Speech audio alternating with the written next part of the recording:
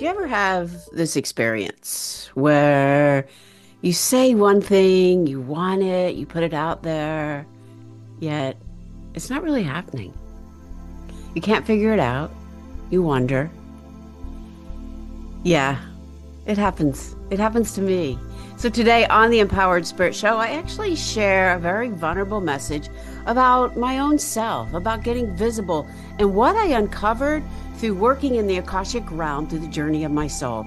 Messages for me to help release that discord so that I can move forward, feeling empowered and opening up deeper and deeper to creating the results that I want to see. Check it out, all about working in the Akashic Realm, my story.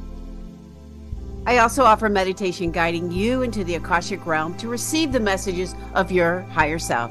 Check it out. You can find it on all your podcast platforms and now on YouTube.